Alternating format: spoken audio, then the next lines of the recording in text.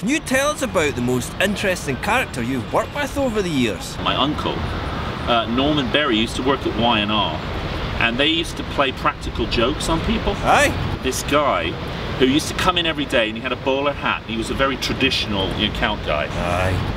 You know, rolled up umbrella, you know the sort.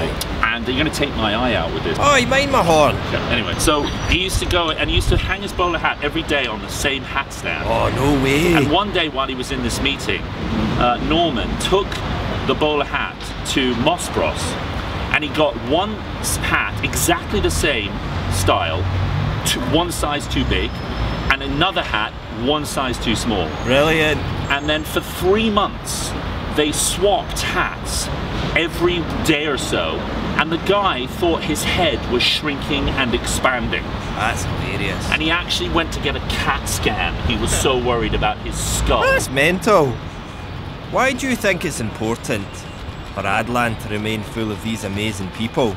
I think it's important that we have eccentrics in Adland because it's one of the most, well, I suppose of all the desk jobs, it's one of the most unconventional. Yeah. And you have to have some out there thinkers in and not ever relinquish that craziness, because if you do, we might as well be, you know, working in the civil service. Alright. We have to be the rock star, right? Aye, I know.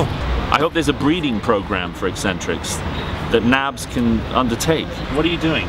Do you like this? You like this shirt? It's nice quality, isn't it? That purple is just magic. You're very gentle in many. You've got lovely eyelashes as well. Do you know, I've been out with girls who are slightly less pretty than you.